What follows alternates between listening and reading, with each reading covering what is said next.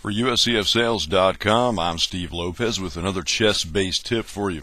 We've been looking at maneuver searches in ChessBase 11, and we're still on that subject. But this is going to be kind of an interesting, kind of a different little approach today.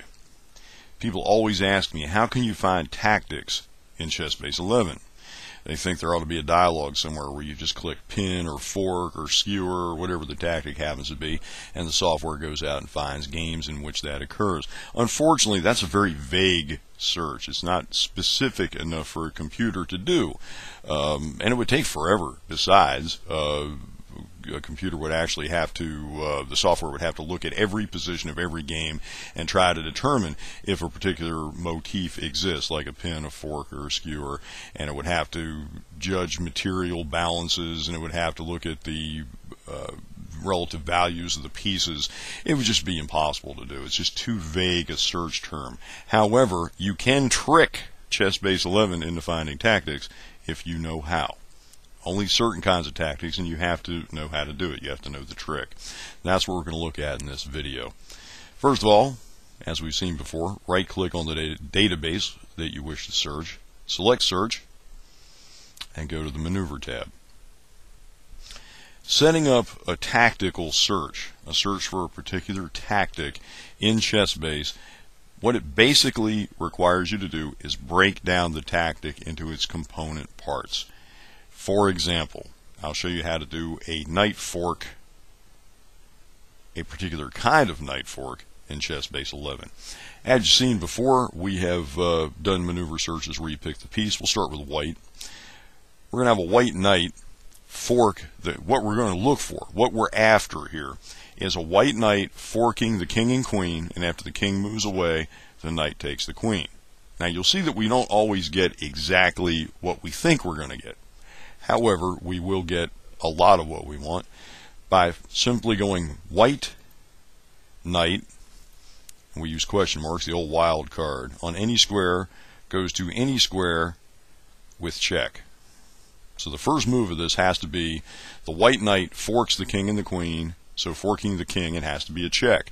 So we have a white knight moves with check. Then we click Insert New, meaning we're going to put another piece of the puzzle here, another part of the maneuver, which is going to be black's reply. Black king moves from any square to any square. Of course, we uncheck the checkbox. So now we have black king moves from any square to any square.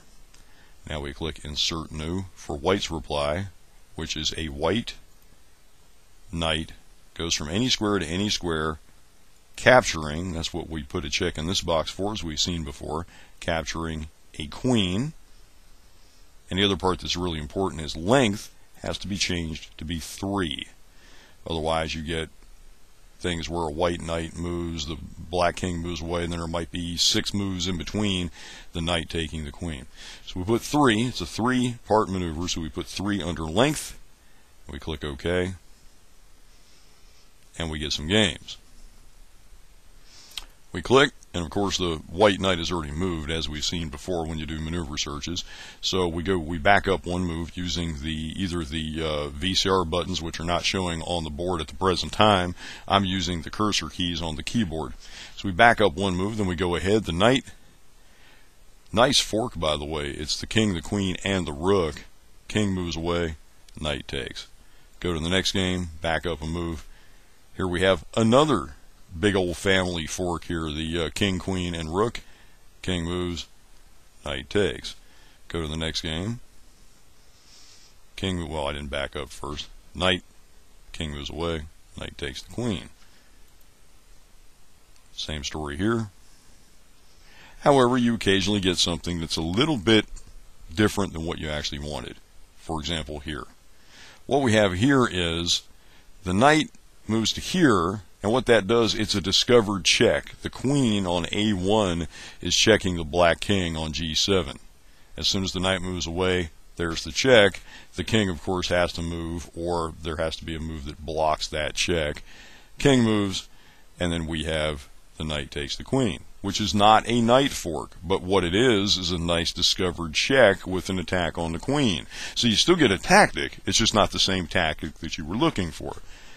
So sometimes you get other results, but they're still interesting and valuable results. Let's do another example here. We have a couple minutes left. Go to Surge. And this time we'll just delete all of it and start over. Start from scratch. White bishop moves from any square to any square with check. Then we'll have the black. First we have to click Insert New. Then we have black king moves. And then we click Insert New. White bishop moves from any square to any square and captures anything. We don't care. We'll put a wild card in there as long as the bishop captures something. And the length is still 3 from our last search that we did, so we want 3 again. It's a 3-part maneuver. We click OK, and we get some games. What we're going to find, these are games from the 1800s. What we're going to find is an awful lot of attacks at f7. For example, here, bishop takes, king takes, and then we have a different bishop capturing something else. So we don't always get what we were looking for, but we do get some interesting stuff regardless. And there we go. That was not a bishop fork. What that was a skewer. The king is skewered to the rook. The king has to get out of the way. The bishop takes the rook. Another f7 deal. The bishop this time protected by the knight, so the king has to move, and then the bishop takes that knight.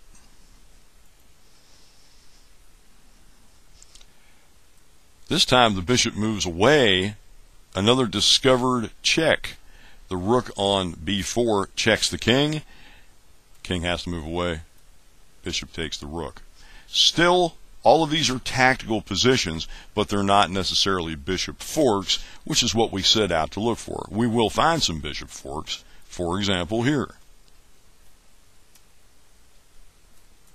So that's exactly what we wanted there. Bishop forks the rook and the king.